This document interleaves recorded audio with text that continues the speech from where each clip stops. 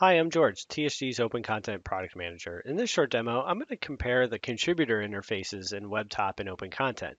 Now, when we're talking about the contributor interface, what we really mean is the interface for importing and modifying documents. So here I am in Webtop, and I'm inside a policy folder here, just as an example. And I have some options here for getting documents into this folder. I have this new option, which will let me create a document either from a template or as a blank document. But I'm going to go more into this import screen, which allows me to create a document, import it from my desktop. So this is the UCF component and then sort of the native browser extension that appears here.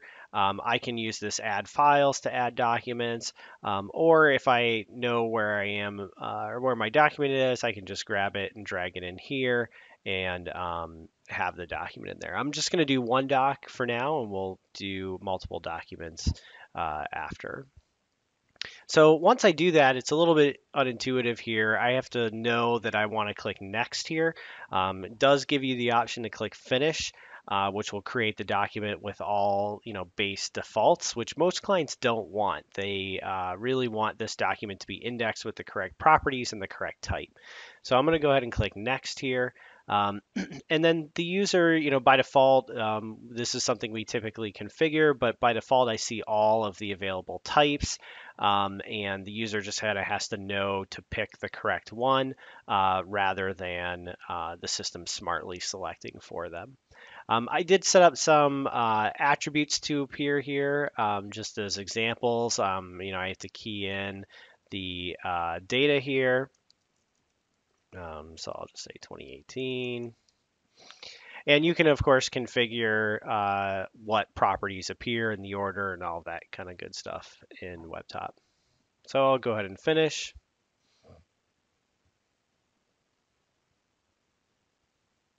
And here's my document that I uploaded.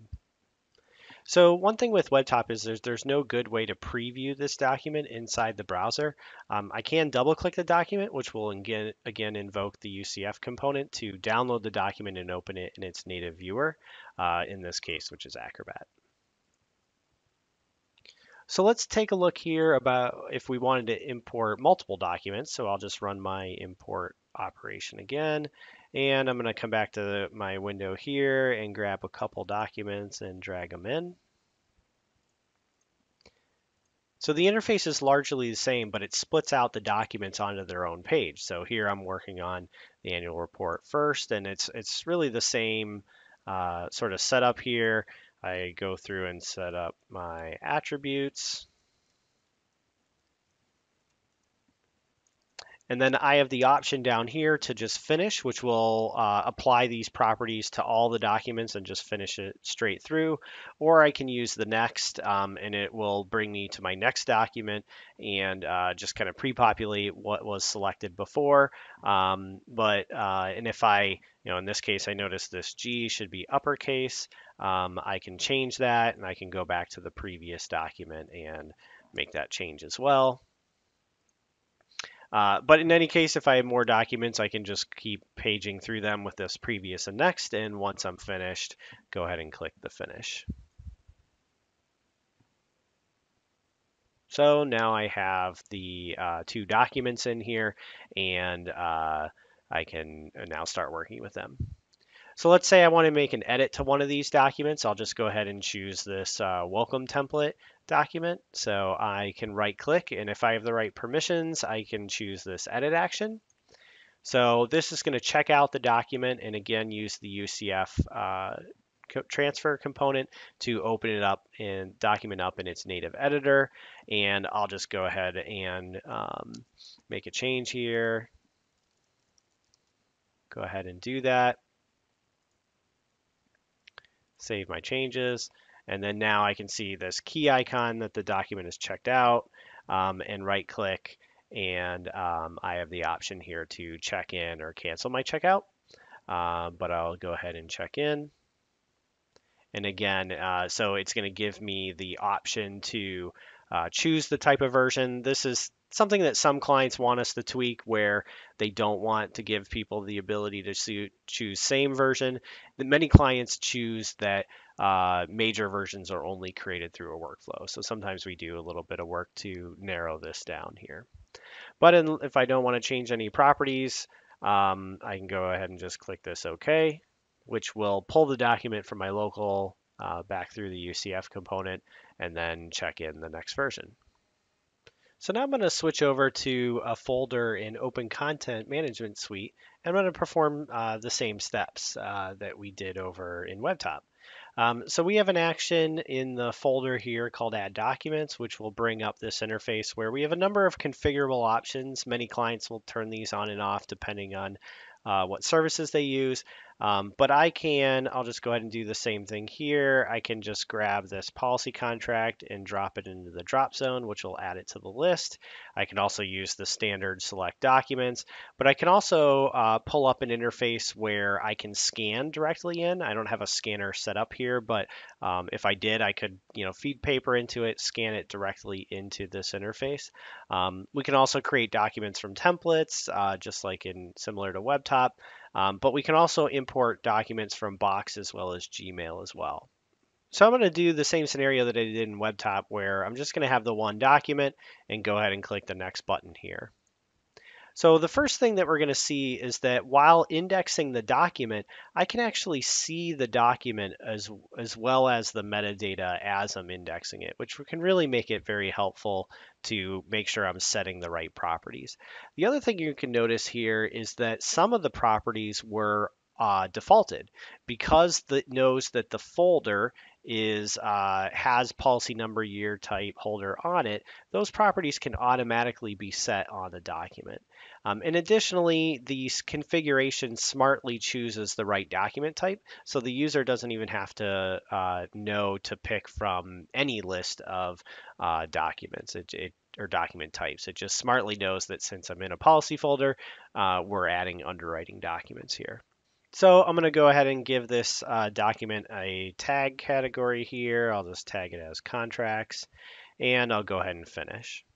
So this is going to add the document, which adds it to the folder, and I can see it in here in its category list.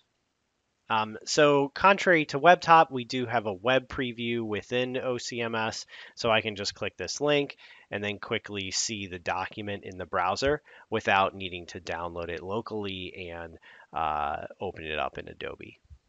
So now let's take a look at the scenario of multiple documents. So we'll head back to our add documents. And in this case, we're going to do something a little different. I want to grab this quote for public D&O message file. Now Webtop will import this file perfectly fine, but what it won't do that we do here is we process the MSG file and pull off the attachments as separate documents. So now I'm going to be able to index these documents just like any other document that I would have dragged in here. The other thing I'm going to do, I'm just going to create this document from a template because we have it's the same welcome template Word document, but I'll just go ahead and do it that way and click next. So when importing multiple documents, I kind of get this breadcrumb trail of the documents, and I have the option here to set properties in bulk across all documents. So for this, I'm just going to say I want to say that the status is in review for all of them, and I'm going to leave the tags blank because I want to set that on a per document basis.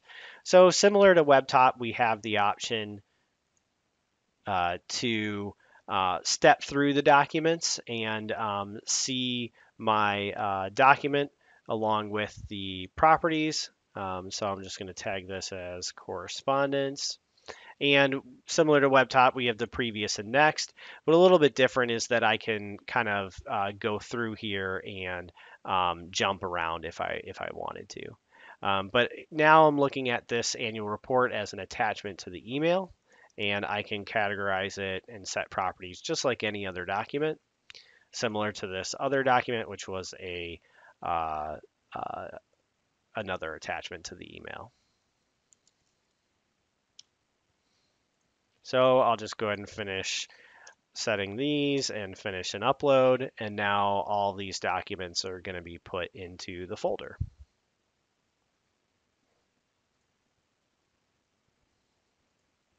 So now I can just come back over here, and if I look at the view all documents, I'll see all the documents in the folder. So let's go ahead and take a look at the process around editing a document. So I'll just pull up this same new policy welcome template that we were working with before. We have a couple of options here. We can do a normal checkout, which will pull the document down to the user's local machine, and then the user can then open it in the native editor. So we'll go ahead and just open up Word, and we'll just do something very similar that we did for Webtop. Go ahead and save that. And then the options up here are going to change. I have the option to cancel my checkout, but I also have a check-in option. So I'll go ahead and use that. And then we can browse to the file, or we can find the file here and just go ahead and drag it in. So we do have configurations in our admin to allow minor, major, or same. In this example, I took out the option for same, but we can also remove the ability to major version very easily, so that for clients that don't want their users to major version documents, we can configure that very easily. So I can enter some comments, or I can just submit, and then it's going to upload the document to Documentum, and then the renditioning engine for the PDF. Documentum works in a queue-based mechanism, so it will pick up that document at some point and rendition it to PDF. So if we go ahead and refresh this document here, we can take a look at the PDF. And there we go with the update to edit in OpenContent. One other thing I wanted to show here is that we do have integrations with some of the more advanced online tools for editing. So another option, instead of the traditional checkout, download, edit, and check in with an upload, we do have the option to edit the document directly in the browser via either Office Online or Google Docs. So I'm going to go ahead and do that, and I will just use this option to edit online. So it's going to ask me if I want to do that, and I'm going to say yes. So this is going to send the document to OneDrive in this case. I have it configured for Word Online, and pull up the Word Online interface. So I haven't left my browser. This is just Word running within the browser.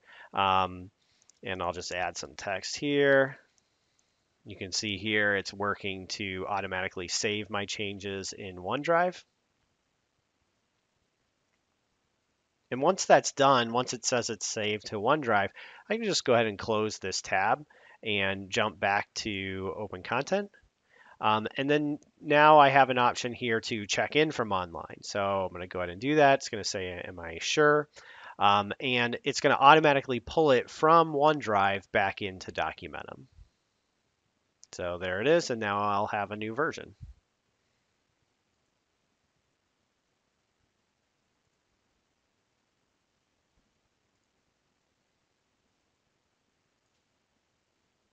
And there we go, and Documentum has rendered it to PDF, so I can preview it in the browser. Well, that's it for this demo. Thanks for watching. For more information, check out our website and blog at tsgrp.com.